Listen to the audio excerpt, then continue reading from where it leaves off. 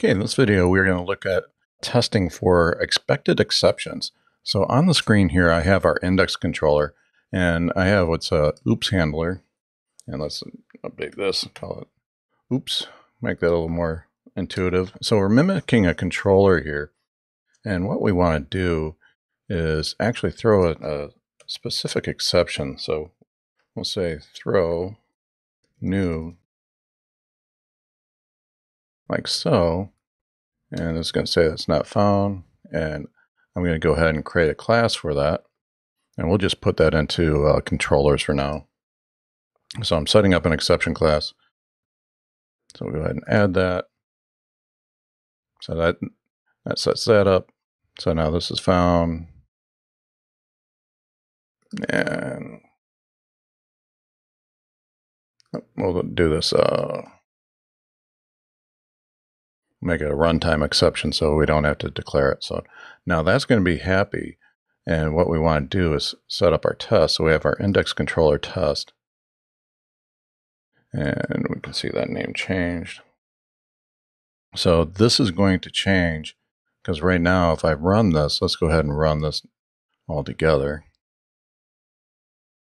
So again, I'm mimicking a controller action that we have a value not found, and in Spring, we can go in and do special handling based on a controller throwing an exception.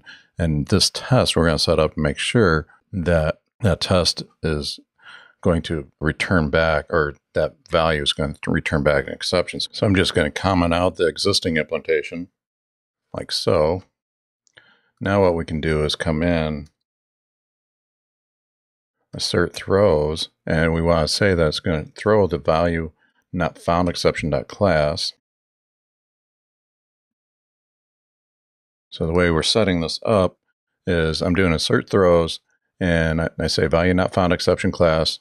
Then there's a lambda that we're going to pass in, and this is where we're going to do the controller handler. So I'm just going to copy that right on up, like so. So we just want to make sure that when this method is called, so let's go over and look at the index controller again, and you can see that the method just simply throws a new value not found exception. So we're writing a test so we make sure that we get that exact exception class. So I'll go ahead and run this now.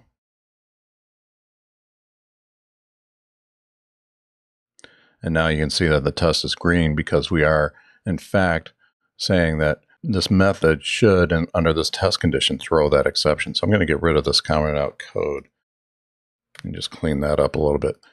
So now when I run everything all together,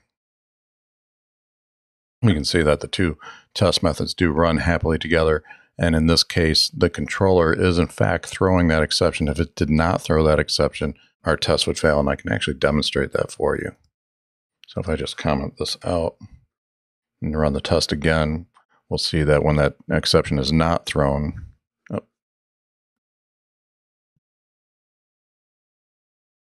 try this one more time.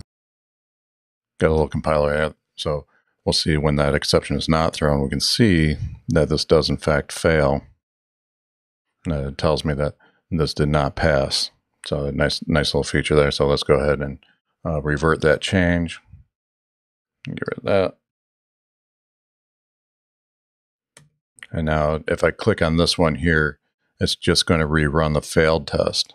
So I'll click on that one, just run that one failed test. And now we can see that we are back to passing conditions. So being able to test exceptions and conditions like this is very important as you're going through setting up your test. Definitely something you want to be doing.